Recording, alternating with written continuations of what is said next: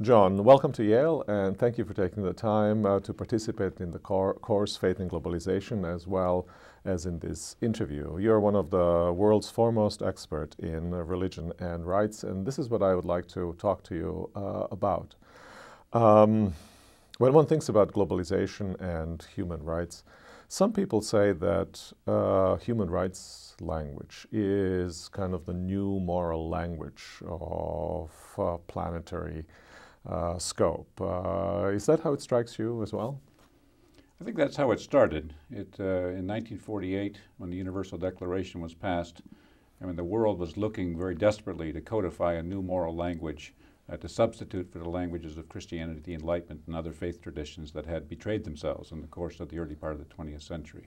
The world had just stared into Hitler's gulags and death camps. The world had just been through a world war. The world was struggling to try to find some way of delivering on the failed promises of Christianity and the Enlightenment.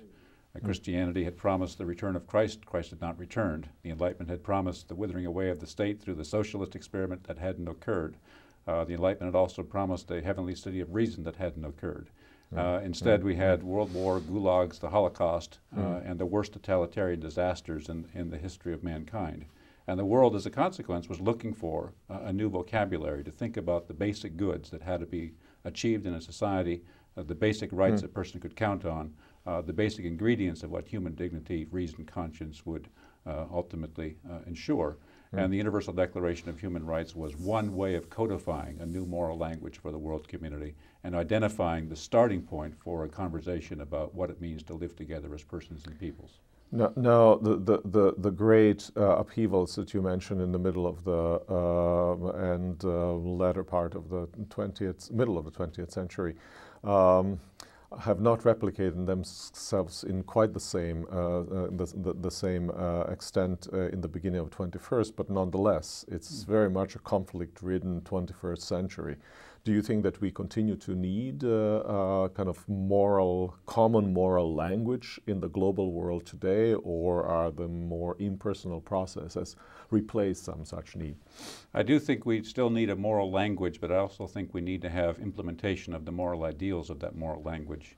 I think we had 25 or 30 years of very prominent human rights declarations from the 1940s to the 1960s and early 70s. But what we move toward now is trying to make those human rights ideals instantiated on the ground, vindicated in local communities, a part of the culture, both of world and international relations, but also the realization of rights on the ground became important. And I think in the 21st century that the need for a universal language, which becomes a starting point for dialogue, and the need for providing a ground on which parties can press claims to both protect themselves, to receive entitlements that they haven't received. Rights provides one such vocabulary. It can't be the be-all and end-all of all vocabularies of moral interaction. It cannot substitute for the kind of interstitial work that goes on within families, within communities, within neighborhoods, within churches, within other faith traditions. But it is a useful language to think about as a starting point that people can hold in common. It depends, though, upon languages of moral fervor that are maintained by faith communities, among others. It depends ultimately upon local political and cultural and social conditions on the ground to implement those ideals. In many ways, human rights serve as middle axioms of our discourse, somewhere between the higher natural law and other transcendent ideas that religious and cultural communities maintain, but above the local communities and their actions with respect to the protection of persons and people's lives, properties. And it provides a check on excess at the local level, and it provides an instrument for the implementation of ideals at the transcendent level. And in that sense, I think human rights really is still a useful vocabulary, but it can't be monopolistic. Right, but if one, would it be correct to say, as some people have suggested, that were Declaration on Human Rights to be voted today in UN, I mean the 1948 one, it probably wouldn't pass. The world has become more complex. A wide variety of processes have gone on. And some of the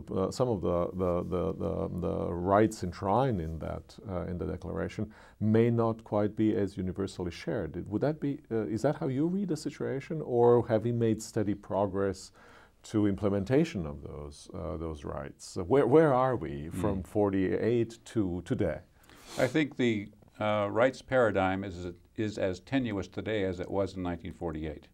I mean, there's a wonderful story of Jacques Maritain, the UNESCO representative who participated actively in the formulation and ultimately the passage of the Universal Declaration. And after the Declaration was passed 60 years ago, they interviewed in a media context Father Maritain and asked him, well, how was the Universal Declaration of Human Rights passed? I mean, with this great collection of various cultures and religious communities and intellectual traditions represented at the table, how ultimately did you get this to pass? And he said, well, we could agree on the Universal Declaration of Human Rights as long as we did not ask why. And I think that's a telling comment about how tenuous the human rights paradigm was in 1948, and I dare say that persists in the ensuing 60 years and would persist to this day. I think one of the burdens of the human rights movement is to be ever inclusive of new voices, new values, new visions, new ideals that were not part of the discussion in 1948.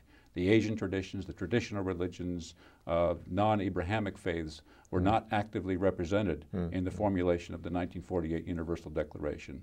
And those communities have values and ideals that I think have to be taken into account if the human rights paradigm is continued to have salience.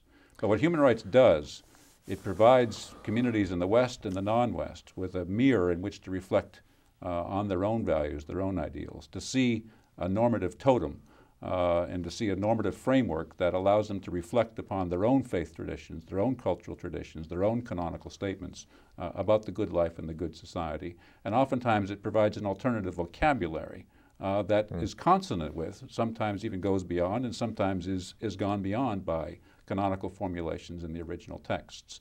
And so in the Christian tradition, we have these wonderful statements about what Christian freedom means. In the canonical statements of the Quran and the Hadith, there are wonderful statements about embracing brothers and sisters.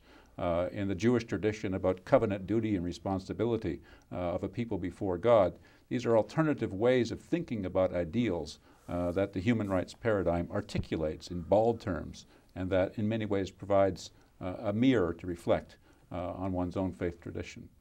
You know, presumably one of the reasons for the pessimism of some folks in terms of the possibility of the passage of Universal Declaration today has to do with the precise nature of the relationship between kind of moral claims embodied in that declaration and in the tradition of human rights, and religions as overarching interpretations of life. They sometimes, at least some people, say that these are two or multiple competing moral codes, and the question is, which one has the ultimacy?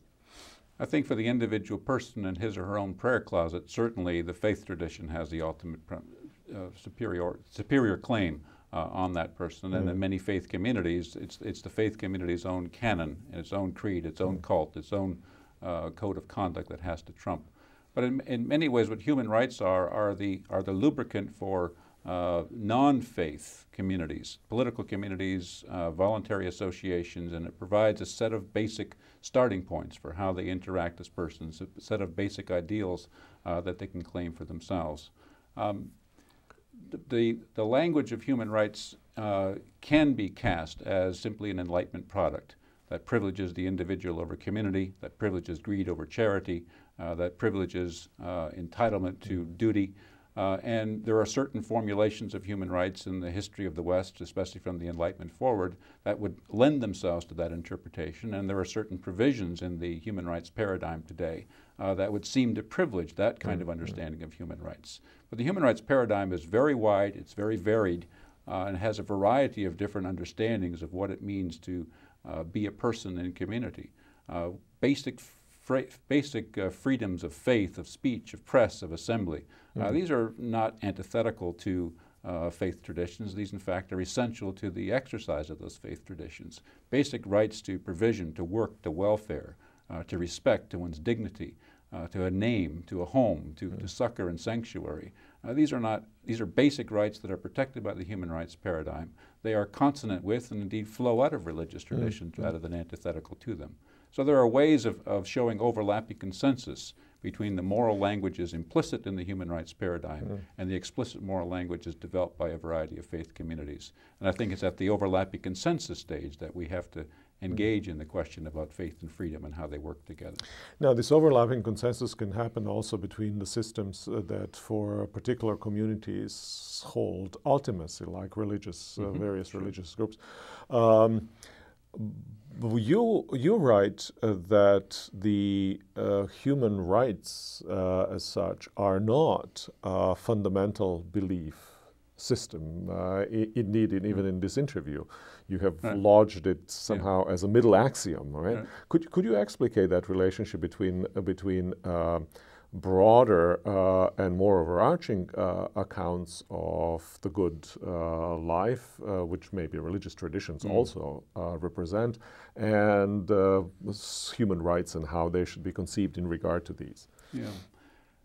In the Western tradition, which is where I spend most of my time reading, there's a classic distinction between the natural law, or jus naturale, the common law, or the jus gentium, and the civil law, or the jus civile. 3 layers of legal authority, with the highest being the most transcendent, the lowest being the most local and malleable and transient.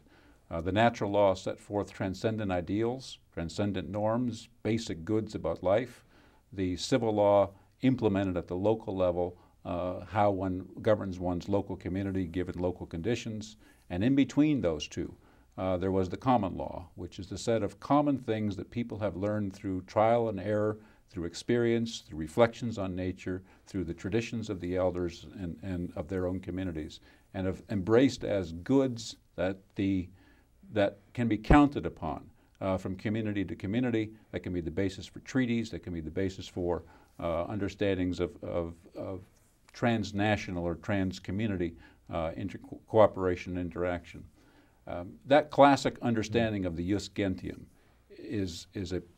was what was celebrated by the 17th and 18th century formulators of the international law, first of the sea, and then of trade, and then of the lex mercatoria, and eventually of the public international law. Human rights in their modern instantiation are in many ways ingredients, the currency of that jus gentium, the way of thinking about how can we formulate crisply what we hold in common as peoples, not hermetically that they can't be changed, and not as a substitute for what we formulate in our own faith communities as the ideals, but nonetheless as basic axioms. So protections of life, protections of liberty, protections of property, assurances of due process, assurances of no cruel and unusual punishment. Protections of our basic way of life could be formulated in these human rights instruments. And what the Universal Declaration of Human Rights does in 1948 is gives us one really powerful distillation of that.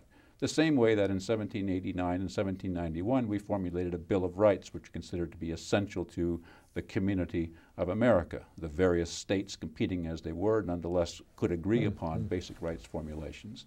And you can find other examples of ways of looking at human rights as capturing the ideals.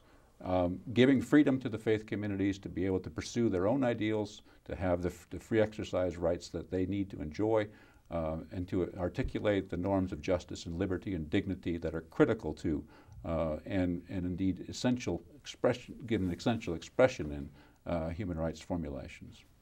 But so how does that relate to the specific character of those rights as human rights? Then in here there are part and parcel of human beings qua human beings, and therefore universal, and therefore one might expect from some perspective, well, unchangeable, kind of rock solid. What I hear you speak is that there's kind of the history of the human rights. How do you relate these two? Well, it's interesting if you look at the history of rights development in the Western tradition, it's an instructive anecdote, for example, that by 1650, every one of the rights that becomes part of the U.S. Bill of Rights of 1789 was already defended, theoretically formulated, and fought over by Protestants who were trying to understand what does it mean to have the right as a religious believer to freedom of conscience and free exercise of one's faith. And what they began to develop is to think about, well, we need to figure out what are the grounds on which we can articulate a basis for revolting against the authorities that are in place. The authorities are vice-regents of God. We have to respect them, but we cannot allow those authorities to violate our core claims of conscience. Well, what are those? Well, over time, as the Protestant tradition, and you can do the same story in other traditions, as the Protestant tradition began to think about what are the essentials that we have to have in place that would allow us to justify a revolt against an authorized official, a tyrant, as we see it. Well, let's think about those. Well, it's the right to obey the Ten Commandments. It's the right to have the rights of religion in the first table, the rights of civil community in the second table. Well, what are they? Well, it's the rights to worship, the rights to be free from blasphemy, the rights to be free from forced participation in swearing oaths. What are the civil rights? Well, the flip side of the Ten Commandments. It's the right to have our family, the rights to have our life, the rights to have our property, the rights to have our reputation, the rights to be free from assault. And as they began to think about other biblical foundations on which they could formulate rights claims, Protestants then thought, well, there are other ways of thinking about Scripture. Well, what do we have? We have this formulation, for example, in the New Testament, that we are all called to be prophets, priests, and kings. Well, what does that mean? Well, it means, among other things, that we have the right to speak as a prophet. We have the right to worship as a priest. We have the right to rule and participate in rule as a king. Begin to look at the Hebrew Bible and to look at formulations about sanctuary, about protection of the poor, about jubilee, and begin to think hard through what that ultimately means for a person's rights claim. What Protestants were doing in this micro example is playing with their scriptural texts in the exigency of the political moment, how to decide what is the basis for revolt against a tyrant, and deciding what are the essential natural rights that we have as humans qua humans that would, number one, need to be protected, and number two, would trigger a revolt against a tyrant that would violate those as fundamentals. If you do that same story in the Catholic tradition from the 12th to the 18th century, in the Muslim tradition, in the various schools of jurisprudence that emerged before the closing of the door in the 9th century, you do the same thing in looking at covenantal duties in the Jewish tradition, you ultimately have multiple ways by which faith communities have looked at their own canonical scriptures, have looked at their own faith traditions, and decided, well, these are certain fundamentals that we can claim as humans and that we can ultimately project upon all humans as essential to their existence as persons. And if you put all that together, you eventually have a very thick, what you theologians would call a theological anthropology of human rights. What does it mean to be a human? To be a human, as the canonical traditions have taught us, is to have a certain set of basic claims that cannot be trespassed. What human rights in the 20th century are in many ways the distillation of those long reflections, some of which go back 2 millennia or more. You have given us here a kind of very, very, very brief and very compelling sketch about how various religious traditions, most extensively in your narrative, the Protestant, but obviously other traditions as well, has contributed to the formulation of what we know now as human rights. Sometimes today people claim that rights tradition is a secular tradition. Indeed, religious folks often claim that in order to differentiate themselves from that tradition. How would you describe the kind of Enlightenment sensibilities of more secular type, playing with counterbalancing, building on the religious claims in the history of development of human rights? I think the Enlightenment in part lives off the capital of faith traditions prior to the 18th century that formulated rights in particular ways. The understanding, for example, of the social contract in many ways is a secular instantiation of ideals about the social and political and ecclesiastical covenants about which the traditions have rich and deep reflections. The notion of human dignity, in some sense, in its Enlightenment formulation, is a secularized version of the faith tradition's understanding of what it means to be the image bearer of God. The notions of the basic rights to life, to liberty, to property are in many ways crisp summaries of long traditions of religious thought that go into formulating what does it mean for a person to have life before God, what does it mean for the person to have liberty to discharge the duties of the faith, what does it mean for the person to dress and to keep the garden as a holder of property. The Enlightenment lives off the capital of a lot of those ideas, and as I said in my anecdote a few minutes ago, there is a fairly crisp summary of a lot of those rights formulations in place already before the Enlightenment breaks out. So somebody like Locke, who is a cradle Puritan who grows up in a thick Anglo-Puritan environment, he's living off the capital of a lot of those ideas. But the burden of the Enlightenment was to try to find a way of formulating those rights claims that didn't necessarily depend upon the religious languages from which they emerged. And part of that was born of necessity. The world was beset by religious warfare of various sorts. The world was beset by the constant tension between Catholics and Protestants and then warring sections within each of those faith communities. There was a very deep question about the perennial pariah of the Western tradition, Jews, and how to incorporate them back into the Western tradition. There was the growing conflict with Islam. There was the issue of what to do with indigenous peoples encountered through colonization. And what the Enlightenment project was, in part, was to say, is there a way of thinking about these traditional normative claims that we call rights or jus or libertas or freedoms in the Western tradition in explicitly theological ways, and to formulate them in abstract secular ways that didn't necessarily depend upon a God hypothesis, didn't depend upon the thick faith language that was presupposed in earlier formulations. So that they can be shared. And they could be shared by others. And they could be the basis for treaties, for conventions, for ways of understanding that could be embraced by people of various faith traditions or cultural traditions and eventually become the new nomenclature for the world order. You have to remember what the Enlightenment was trying to substitute in the West was what Christendom had provided 4 centuries before, and which the Reformation ultimately broke up and balkanized. Western Christendom, canon law, a universal church, a universal faith, one territory, one baptism, had been the 12th to 16th century paradigm in the West. It provided a language, it was cast in rights terms, but it was exclusive and monopolistic in its formulation. 16th to the 18th century, the experience of the world was a fractured, balkanized world which could not live with those faith claims in their multiple formulations. And the Enlightenment, in many ways, captured in its formulation of public, private, international law, and as well eventually in formulations of rights, ways of thinking about living together as persons and peoples regardless of our different faith convictions, and eventually celebrating pluralism and making it the natural check and balance against the excess or monopolization or establishment of any one faith tradition. I mean, Madison's famous Federalist Paper number 10, where he celebrates factionalism. What is the point of that? The point of that is to say, look, let a multitude of flowers bloom. Let a multitude of factions war with one another. Let a multitude of faiths coexist in a community, and they'll provide, quote, a censor morum on the other. Keep one from becoming monopolistic over another. And then ultimately putting in place an establishment clause in the First Amendment that would ensure there was a legal protection if that natural check and balance didn't work. It's an ingenious way of trying to make the best of a tough world order in the 18th century. And it eventually becomes a technique of consociation, which has worked for 2 centuries since.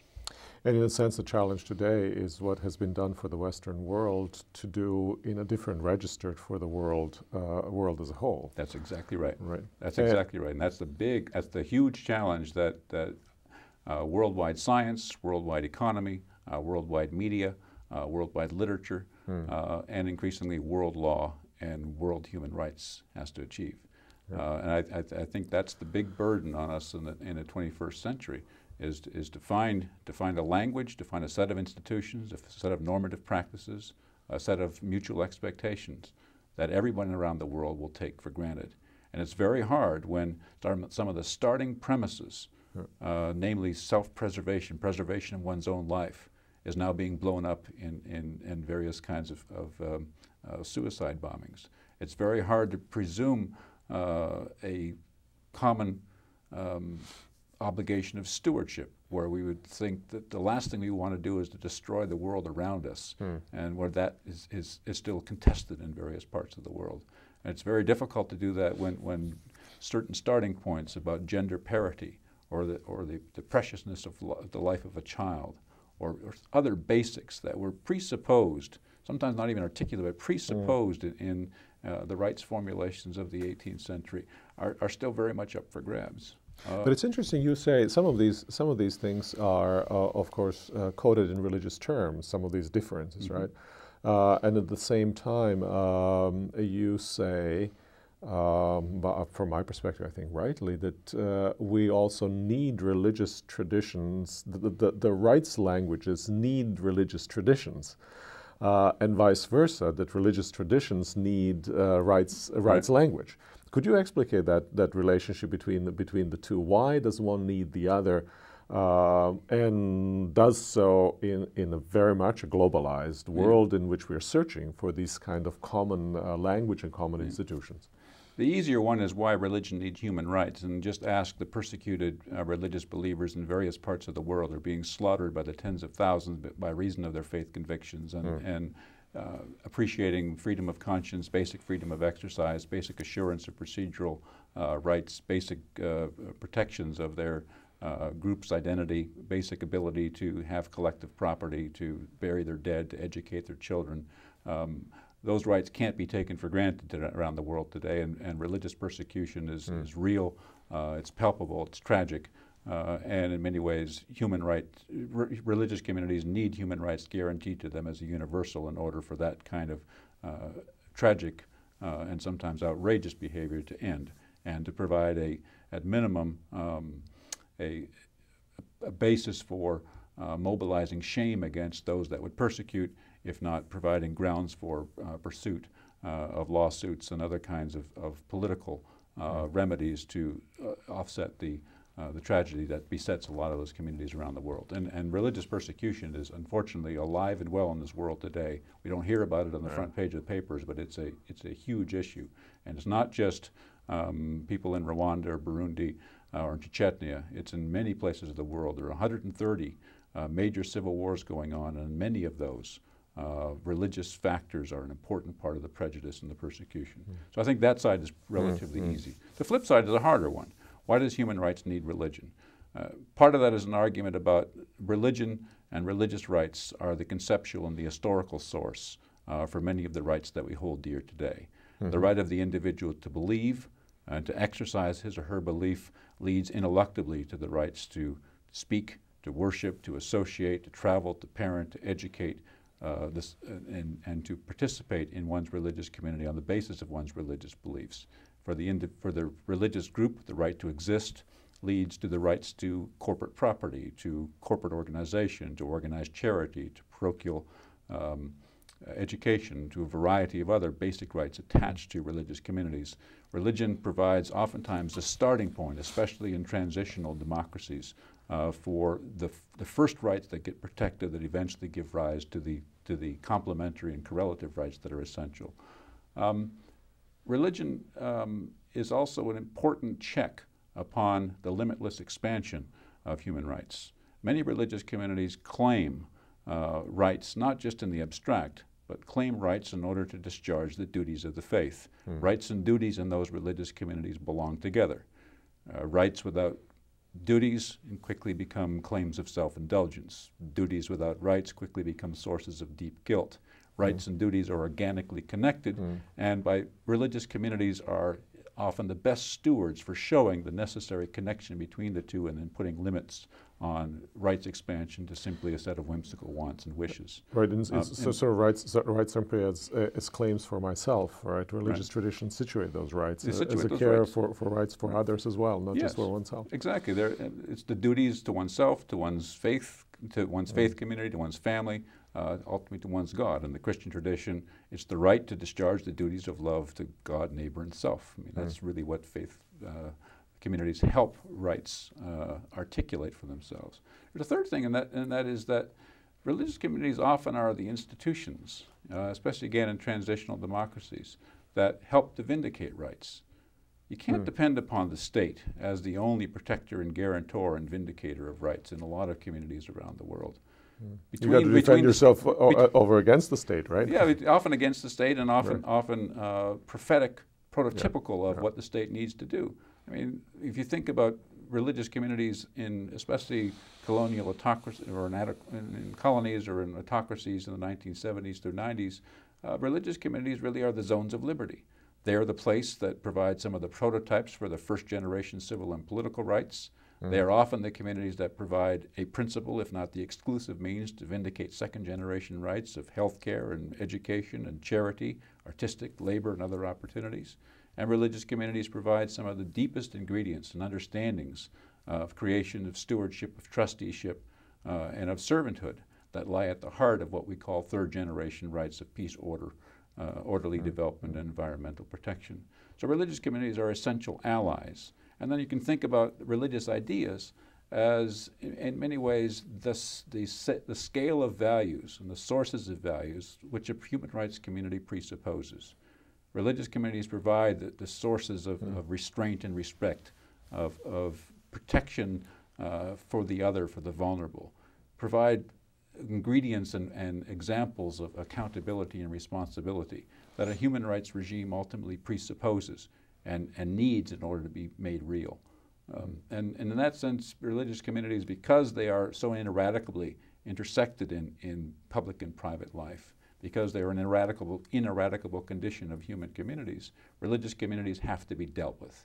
And human rights communities that pretend that religious communities can simply be either dismissed to the private sphere, or religious rights activists that talk about religion being a silly superstition that's eventually going to die a slow death and simply be consigned at best to the hobby horse of the person that's contemplating life in the hereafter. That understanding of religion is in many ways been betrayed by the last 30 years of this new great awakening of religion around the world. Religion has to be dealt with because it's there perennially, pervasively, profoundly, and it's essential in many ways in providing the sources and scales of values that human rights communities presuppose in the vindication of their rights. And would I be right to say that precisely these considerations as well make you argue that religious rights are particularly significant to protect? The protection of religious right is a special case of protection of rights. Did I understand that correctly? Yeah, and that's captured in Article 18 of the Universal Declaration, which has a set of basic guarantees of freedom of conscience and freedom of exercise, the ability to choose and change one's religion,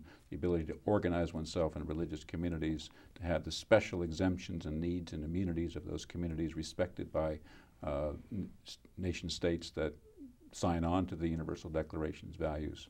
Those views are elaborated in the 1966 Covenant on Civil and Political Rights.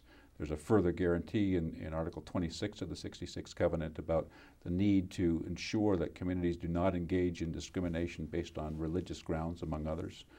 Religious rights simply provide the ability for the individual and the group to exist and to exercise their faith convictions singly and in community together. And what those basic rights are elaborated in some detail in the 1981 UN Declaration on Religious Intolerance that has 8 fairly thick provisions about what goes into a religious rights protection. And the Vienna Concluding Document in 1989 gives some further corporate free exercise examples. Now, you seem from the tenor of this conversation, you seem hopeful about the future of human rights in our globalized world, maybe even hopeful about creation of common institutions in the globalized world. But of course, hopefulness is essential virtue. What do you think we can concretely do to stimulate, whether we are academic or activists, in order to stimulate more vigorous discussion as well as implementation in particular of human rights across the globe so as to provide the kind of environment in which we would be able to live a stable and peaceful life? There's no substitute, first of all, for protecting the rights of people on the ground that have not had those rights protected. 2/3 of the world suffer fundamental rights violations every day. And fundamental rights to food, to shelter, to basic liberty, to gender equality, to protection of their children, to access to health care, to basic procedural due process rights. The first and foremost way of making human rights an ideal that is real for many people is to show on the ground in practical application what that means.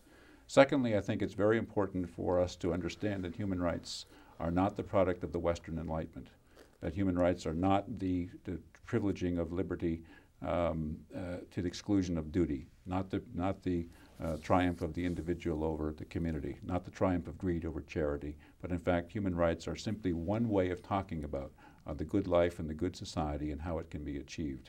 And the more we can show that there are multiple ways of thinking about human rights, the more we can show the deep historical sources of human rights in a variety of faith and cultural communities, the more we can show analogs in other faith communities outside the West that have ideals, values, canonical prescriptions, normative practices that are consistent with, sometimes go beyond human rights, I think the better position will be.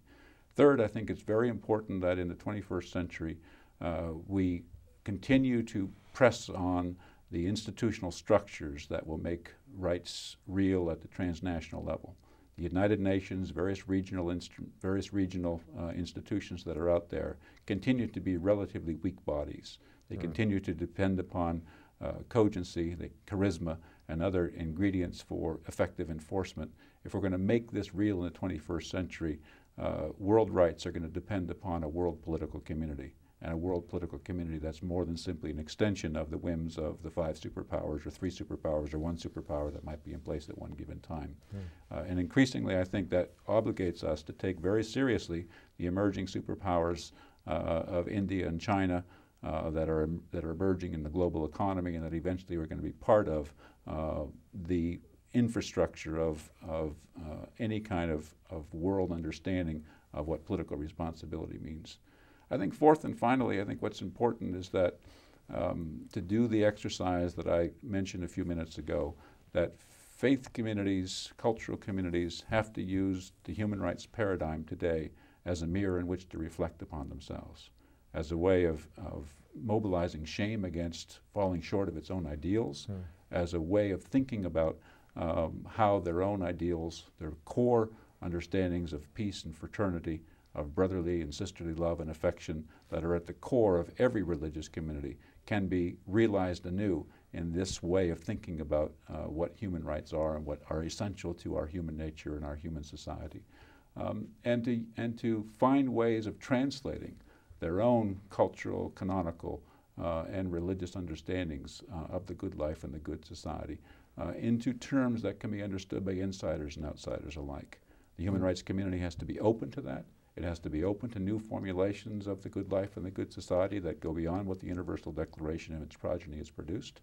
In turn, these religious communities have to develop their own internal religious hermeneutics of human rights, hermeneutics of confession, showing how they've fallen short, hermeneutics of suspicion, not simply capitulating to any one particular formulation of human rights, and then hermeneutics of history, going back to their own traditions and reclaiming their own voices and values in the human rights dialogue.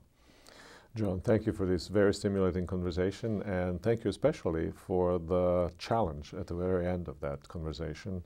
Let's hope that we can take it on and achieve a greater measure of peace grounded in respect for human rights. Thank you very much. Good to be here. Thank you.